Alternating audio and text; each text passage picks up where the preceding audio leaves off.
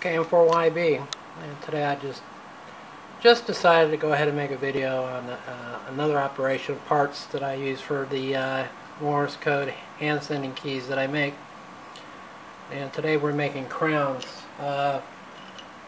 These are the parts that go on my weights and the top of the stanchions that go and secure down on the post, the stanchions, for the various contacts and other things. And we're going to feature a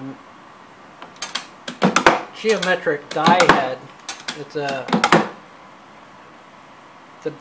thread cutting die head that quick releases as you're finished. You don't have to back off and reverse with this head. And I'm also going to show the stations and another neat little tool. It's called a box tool. Right here I have one out, and you can see there's a cutter that's set up. This is for another size, and basically it repeats the same cut, and as you will witness, you'll see how this little operation will go on. There's the knurling head that I used to put the knurls on. So I'm doing this holding the camera with one hand as I'm operating the turret here. So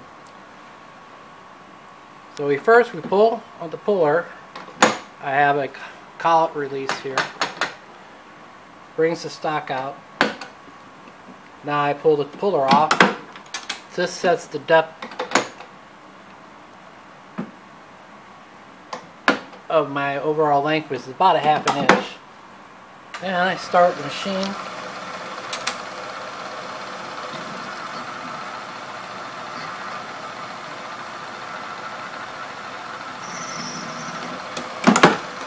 Now, in comes the head.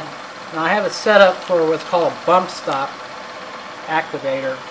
This little nut hits the parting blade that I have here, and it's going to gauge the when to stop and reopen up the dies to release the part. So there it is, threaded, done. Now I start a part so I know not to go and over travel with the knurling head.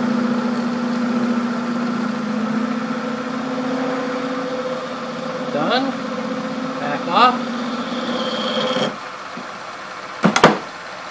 Now I go to part.